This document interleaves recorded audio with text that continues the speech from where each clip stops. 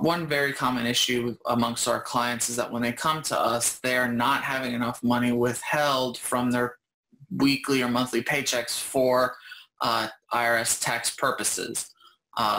Typically in those type of instances, we'll request to review their W-4 form because depending on how they have responded on that form, their employer may not be withholding enough money from their paycheck to account for the tax liability that they're going to incur. When it comes to the IRS mandating changes on this W-4, they typically can't force our clients to change their W-4s. However, if there is liability in the past that we're trying to either do an offer in compromise or enter into an installment agreement with the IRS wants to know that these taxpayers will not owe going forward.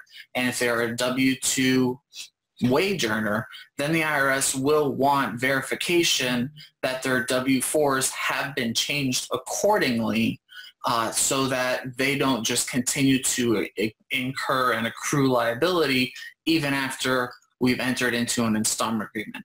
So while that's not technically forcing to change, sometimes they can make it mandatory in order to reach some type of resolution for our clients.